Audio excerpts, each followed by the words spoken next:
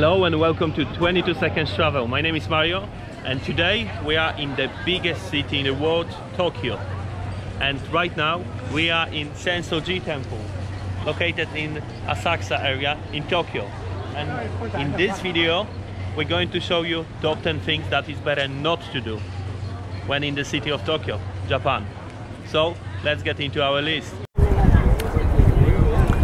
Number 10 on our list of don'ts is don't forget there are no street names in Tokyo and in Japan. So basically in Tokyo yesterday we tried to find a hotel and we had to learn on our mistakes. I would say there are block numbers, and once you locate the block number where your hotel is located, then you ask around where the hotel is. So just be careful with this one, be aware of that, and well, prepare well. Make sure you got your GPS sat-nav on your phone, otherwise you may have trouble to find your hotel. Number 9 on the list is don't leave tip or count your change. Why? Well, I don't understand the reason, but yesterday we went to the restaurant and we tried to leave some tip in the restaurant, and the gentleman said, oh no, we're not accepting any tip, and he tried to give us money back, but luckily there were charity box, so we throw this money to the charity box in the restaurant. Some restaurants treat that as insulting, so don't do it.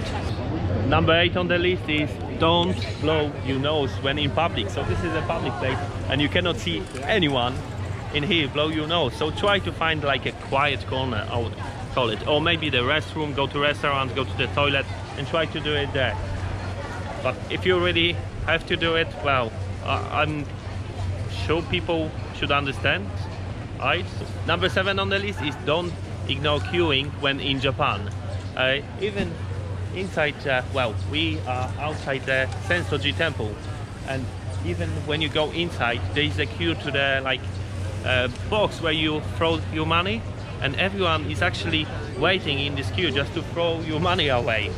And please respect this rule when in Japan. Number 6 on the list is don't misuse your chopstick. So what I mean is don't stab a piece of your food with the chopstick, or don't pass food to someone else with the chopstick that already touched your mouth. Number 5 on the list is when in Tokyo, don't forget to try some of the vending machines. And well, there is 25 people for one of this, for one vending machine in Tokyo, which is quite impressive. And over here you can get many different drinks. Sometimes you can get something to eat as well. So for example, over here we've got coffee, we've got Mountain Dew, 7-Up. When we go to the next one, we've got coffee again, Red Bull, Tropicana, green tea, another green tea, water, and many more. So don't forget to try one of this, at least one of this. And the price, just to add on, the price, let's say for the green tea is 140, Red Bull is 210, and well, water is 120. So this is about €1. So water costs €1 over here. Number 4 on the list is don't walk on the street while smoking or eating. There are special places designed for eating, so restaurants, bars, and also there are smoking areas in the city center of Tokyo, or like anywhere in Japan. So please make sure you don't smoke or eat when walking, because this is considering as very rude in Japan. Number 3 on the list is don't wear shoes inside. And we're not talking only about the houses, but also some restaurants. They ask you to take your shoes off. Why? Because the outside shoes are, well, considered as being dirty. That's why you need to change them to slippers when you're inside. Number 2 on the list is don't speak out when traveling on subway. So you can see people here are really quiet. And why is that?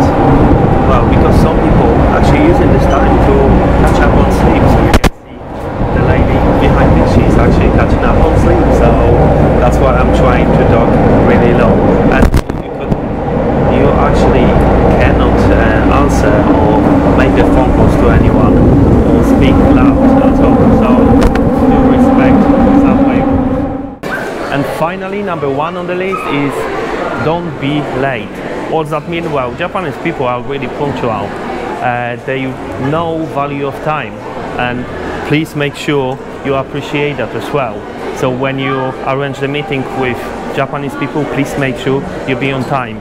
Also, the bus, trains, always, but I heard always leave on time. So please make sure and don't forget to always be on time. Don't be late. Arigato! Thank you for watching. Please make sure you like, subscribe and hit the bell button to don't miss any new uploads. Also, please follow us on Instagram at 22 Seconds Travel. See you next week and goodbye from Tokyo. Sayonara.